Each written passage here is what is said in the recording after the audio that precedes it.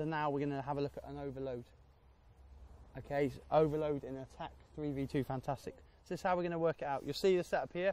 We've got the big goal now, and we're going to have Jack and Charlie rotating in goal. We've got 2 target goals here, and you'll see your setup here. The orange cones are your width, but then the discs then turn into yellow. That yellow is this line here, and you've got to break this line, so watch carefully.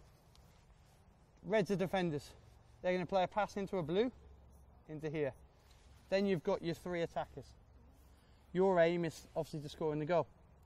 As soon as whoever's got the ball, or the ball breaks, so the ball breaks over that line, you're going to come out and press. One of these 2 recovery defenders can come in and recover. But if you're all going to stand on this line here, that means when you receive the ball, you're going to be going straight away and he can recover. If you take yourself a yard back, gives you a little bit more time to play with him and these. Ready? Play. Wait, now you can.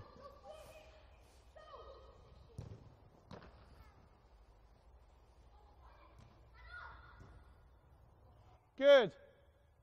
Come on, Dan Jones. When you're ready.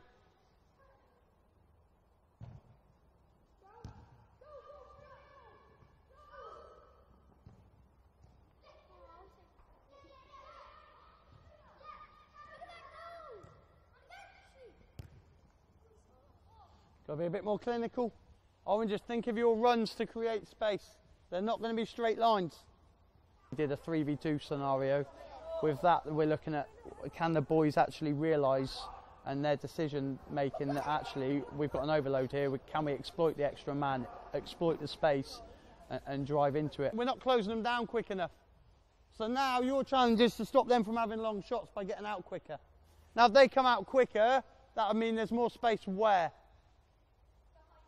Fantastic, behind them. So now our passes might break the lines. Joel, you might pass to break the lines with those clever diagonal runs. Don't run straight lines, but try and stop those shot screens, Callum, because that's the danger. Play. Don't run straight lines. Be clever, Rudy. A little bit ambitious for me, Dan Jones. You had good movement in front of you as well. Concentrate on it, Rudy. Better, well done.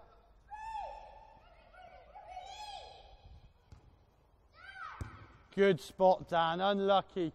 Good spot. A few things. First off, make sure that you go at pace. Now we've realised that there in there, because if we break this yellow line here and allow the recovery defender to get back, then we're playing 3v3. If we can go at pace and we do break the line, we've got 3v2. We've got an overload. We should be able to work some sort of opportunity.